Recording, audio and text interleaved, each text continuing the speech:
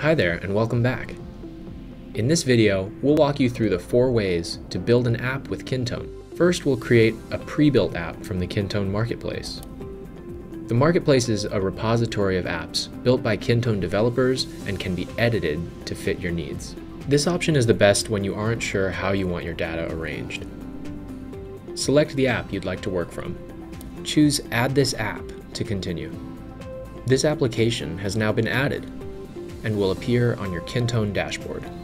What if you need something more customized, but you don't have existing data? Why not try building an app from scratch?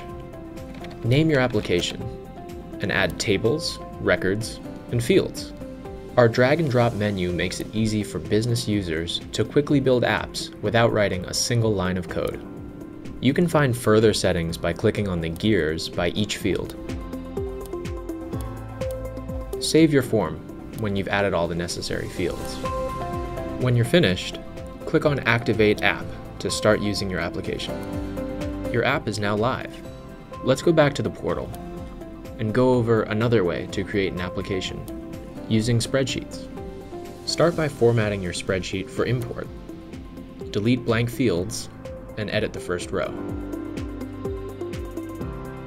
Import your spreadsheet by uploading a file.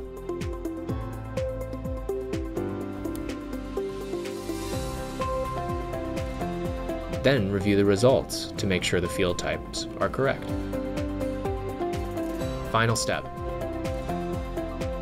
Now you have a working app that you can continue to customize as needed. Imported apps are automatically assigned a default icon, which you can easily change in settings.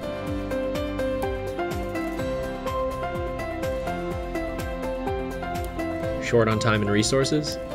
Kintone developers and partners are ready to work with you to build the custom apps and workflows your team needs. Contact one of our experienced Kintone team members for more information and a free initial consultation. In the next video, I'll show you how to set up a workflow and task-based notifications.